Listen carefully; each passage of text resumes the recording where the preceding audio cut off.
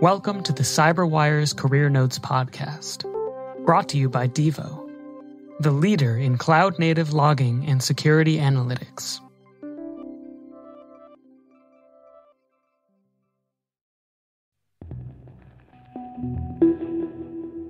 Hi, I'm Jaya Baloo, and I'm a Chief Information Security Officer at Avast. I wanted to be a brain surgeon because why not? And then an astronaut. And then I thought that I wanted to be a diplomat for the United States and try to save the world.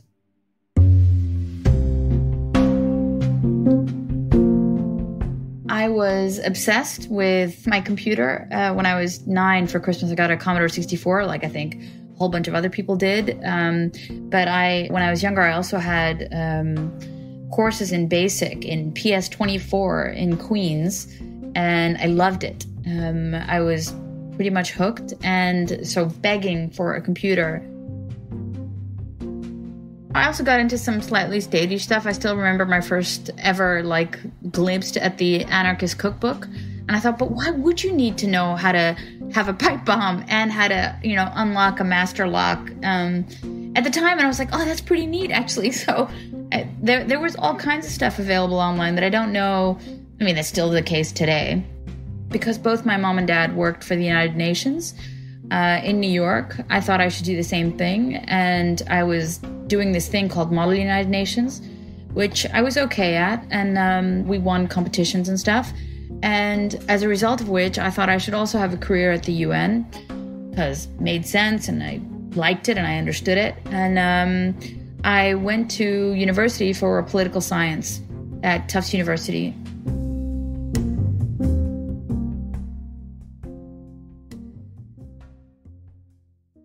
I had a very bizarre trajectory. I didn't do all too well. And what I was really unsure of is what was the next step. Like, what should I do? Should I try to kind of stick at it and continue studying this or do something else? And it was total kind of kismet. But I was working at a place called Cybersmith.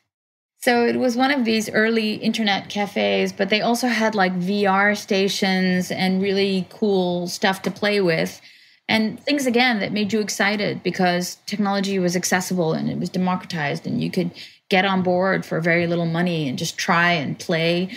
And we were also giving like early classes for how to get different groups online. So we were teaching them about FTP and Gopher, of all things. And I had my first job working for Bankers Trust. Then afterwards, I decided to move to the Netherlands for, at the then time, my boyfriend, and started working at a company called Unisource. And when that disbanded, I then moved from there to KPN Telecom. And at KPN Telecom, I was doing this Unisource thing for a while and then moved over to the internal networks, where it was all about routers, firewalls, and switches and configuration management and users and, that kind of stuff. And then when I felt like I could be doing a lot more and learning a lot more, I went from the internal networks to KPN International, where they were doing these kinds of projects of building brand new networks, but then for other telecommunications providers across the world, which was amazing.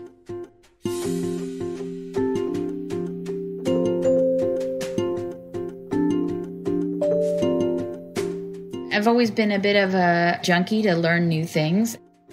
I've always been kind of driven by I suppose, impact. And when I did all these things, like going all over the planet for these different network build projects, at a certain point in time, I wanted to kind of settle down and have a family. And so I was working with France Telecom, Orange, for several years, working on group fraud and revenue assurance. Then I worked in the security consultancy part of Verizon Professional Services in the Netherlands. And then while I was there, I had a headhunter call me and ask if I wanted to be the CISO of KPN Telecom, which is the incumbent telecommunications provider in the Netherlands. I've always had like a sort of security thing running through my entire career, and I love working in the area. And I basically took the job. And at a certain point in time, after 7 years, you kind of have to reinvent yourself or do something new, because otherwise you take great ideas and you kill them by saying, no, we've tried that before, or that'll never work because blah, blah, blah. And I think actually, just like people deserve new opportunities where they can grow and expand, I think companies also deserve people who think about new opportunities that could be possible and what ifs. And when I wasn't giving that what if anymore to KPN, I thought it's really time to try something else and to, give someone else a shot at this and also be able to do good things somewhere else and create even more impact. And Avast really appeals because they have an incredibly large user base. They do a lot of good work. They protect a whole swathe of the population that can't necessarily afford paying for an AV every year, but still get the same value protection. And that really speaks to me at so many levels. And maybe it even goes back to the whole UN thing and the stuff that my parents were trying to do. So I am not a big fan of traditional managers who just kind of manage stuff. I really believe in agreeing ambitious targets. And then I'm there if you need me. Scream for help when stuff goes wrong or you need a bit of nudging or bouncing ideas off the wall. That's fine. But I do not want to be on top of people. I think that, we hire professionals. We hire seniors very often. And I really expect them to kind of get on with it and only break class in case of emergency. I'm not a big fan of being micromanaged by anyone. That irritates the crap out of me. So I never want to do that to someone else. So I really pretty much tend to leave people to get on with it with the crazy ambition and the forward-looking goals that we set in the beginning and that they just achieve on objective.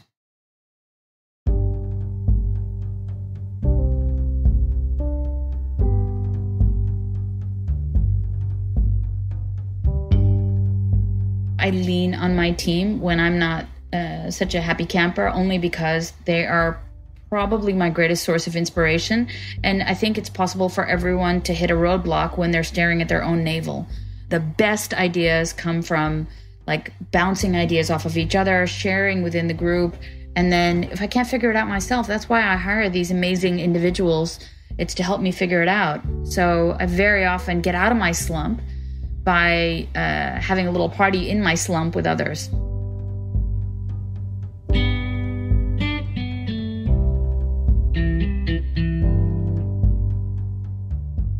I think the biggest gift you can give yourself is this thing of constant learning. It's such a privilege to be able to kind of let your curiosity have free rein. I would encourage you to do that, but I'm a little bit ADHD myself and a teeny tiny bit perfectionist. So I think, being kind to yourself and encouraging that curious kid that you have in you, while not being too hard on yourself when you procrastinate a little bit. Be kind and appreciate what you are getting done and the effort you are making and the things that are going well, rather than just, the self-flagellation for the things you haven't. I really want to make a difference. And when I was younger, all I wanted to do was discover new things. I don't think I've done too much of that, but I'm maybe being mean to myself now. I hope that people think that I've done good things and made a difference. And maybe I still have some time to discover something new.